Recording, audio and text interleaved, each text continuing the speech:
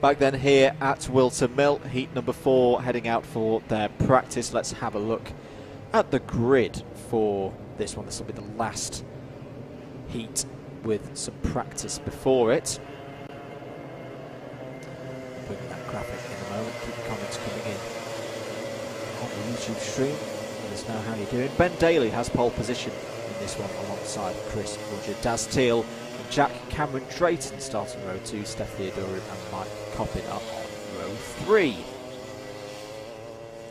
Moving into the middle of the pack then, on row 4 we will find Rogerio Mendez and James Corp. Thanasi Barnacote and Andrea Fioravanti are on row 5. Josh Allen and Rob Dowsett go through row number 6.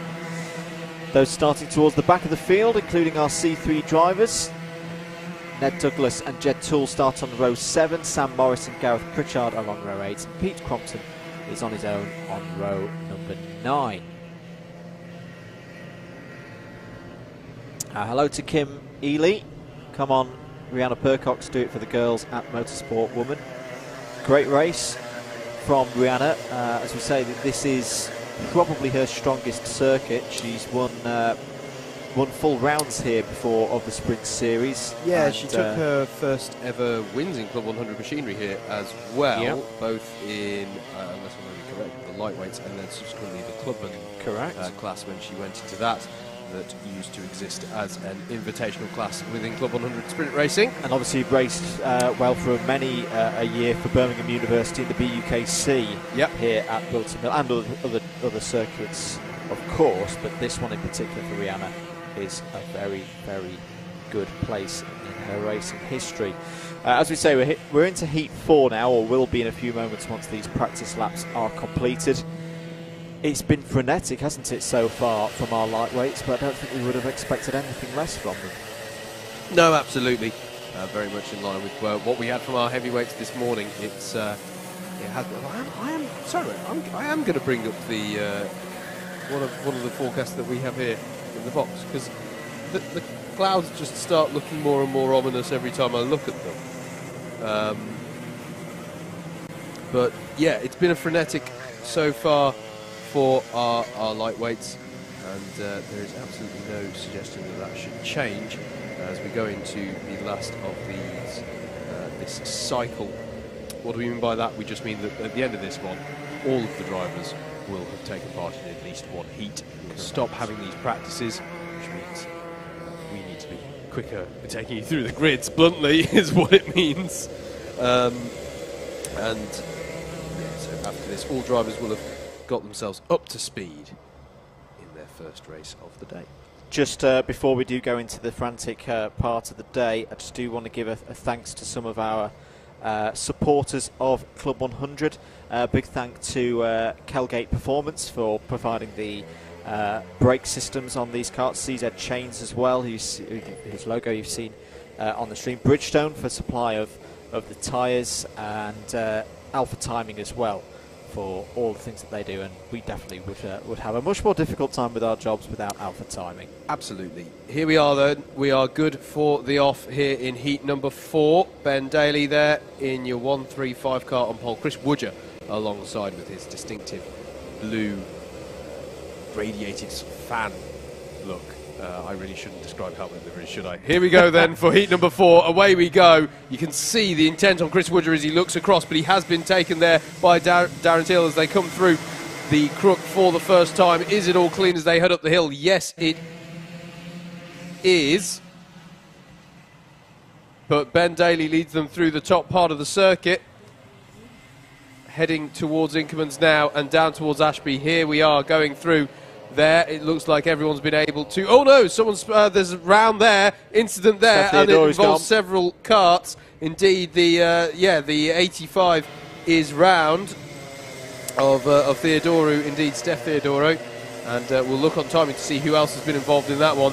But it's a shame because the first part of the lap seemed pretty good, but there is a bit of a recovery in Ashby, and there is the incident. Daz Teal, and there, look, going across the grass there, looks like it's Thanasi Barnacote indeed in the 62. So that was a big moment for him there, and what started as such a clean lap actually ended up being fairly clumsy, but it's Mike Coppin who has come to the fore in amongst all that chaos. Coppin's gone, he's got a 2.6 second lead. Surely he should win this race now, but what's going to happen behind him? James Corp has come up to second place. There's a battle going on there between the number 20 of Josh Adams and Thanasi Barnecoat. And Chris Woodger has been one of the drivers who's fallen afoul of that first lap shenanigans. He's down to 16th place. Jack Cameron Drayton has had an incident, and Rob Dowsett hasn't even crossed the timing line, Andrew, so some big issues on that first lap. Yeah, he's stuck on the exit of Ashby Corner. Take-out penalties plus 6 positions handed out already to Ned Douglas and Daz Teal. Bit of pressure there on Teal now, second place in the championship last year. Looking at another top 5 this season, but this has not been a good start to his day of racing here at Wilton Mill. Round to finish lap number 2 then. Mike Coppin a 54.147, that time around a 54.563 for James Corp. So the lead is now 3 seconds for Mike Coppin. This is what he needs. We mentioned that at the top of this session, he's had a great start to the season as number 62 of Thanasi Barnecoat goes down the inside of Ben Daly. Coppin had a great start at, if I get this correct, Shennington and at Buckmore Park. Yes. But it's kind of gone a little bit off the boil since then and needs a big day here at Wilton Mill if he's going to get his championship title challenge back on track. Yeah, absolutely.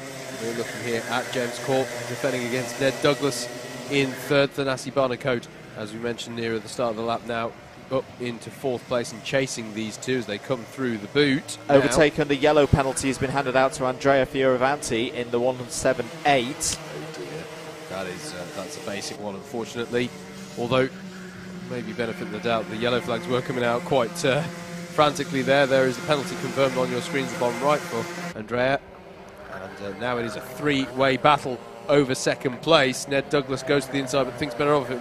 Behind them is another pack of 3, that of Ben Daly, Daz Teal and Josh Adams. Josh Adams, one of another driver from the Young Drivers' Championship as well. Pod to pod, side by side between Barnecoat and Douglas. Douglas trying to hold himself in there, went a little bit across the grass, but is now going to be switched backed by Barnecoat. Great stuff, really good stuff from Thanasi Barnecoat there, and that'll be 3rd place. Yeah, fair play to Douglas for trying to keep his foot in there, but it all got a bit bumpy across as there's a penalty for Ned Douglas for track limits, which is unsurprising maybe, being as he went across the grass. It is quite clear in the briefing notes that went out with the new format of briefing that was used for this round. Do not use the grass beyond the runoff. Use the runoff concrete as much as you like, but do not use the grass. Here is Daz Teal going on the inside of Ben Daly at Christmas Corner and gets the job done, so he's now up into 5th place. Josh Adams nicely waiting there, just being nice and patient. Still a good amount of time in this race to go.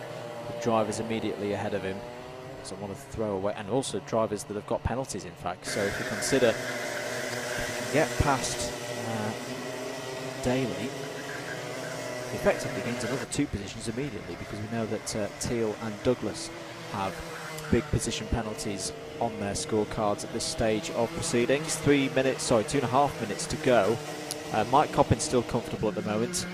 Thanasi Barnecoat starting to go quickly though. That's a new fastest lap from Barnecoat of a 53.496 in this heat.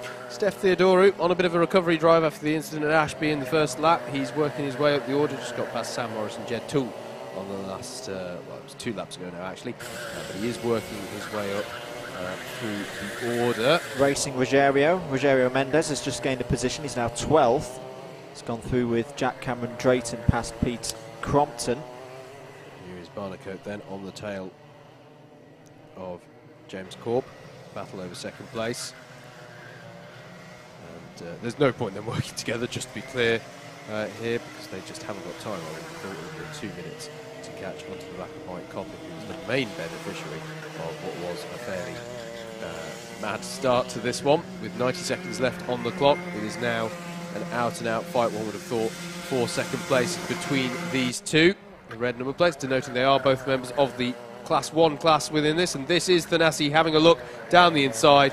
Nice and tidy move there, and I think James Corp it reminds me actually of Steve Hicks going by Andy Ward a couple of races ago. I think he knows he knew the situation. He doesn't want to waste time and lose valuable points having a battle over what is essentially one championship point. On a day, well, not just a championship point, but also as a driver who's not taking part in every round this season, he'll want to get in the A final. True. And getting in an A final today is going to be especially tough. There is Mike Coppin, about to finish lap number 7 and go on to his final lap of this heat. There it is. Just looks comfortable here. Barnicoat's confirmed in 2nd place. Interesting battle coming on to the last lap here then. Ned Douglas in 4th place ahead of Daz Teal. Daz Teal has a good run up the hill here, and is he going to have a look to the inside? No, he thinks better of it. Behind them, Josh Adams is defending here against Ben Daly, and that is a switch between Ben Daly and Josh Adams over 6th place as they come through Ashby. So I think it is still Ned Douglas though ahead of Daz Teal, ahead of them. Steph Theodorio, I think we should mention if we haven't already.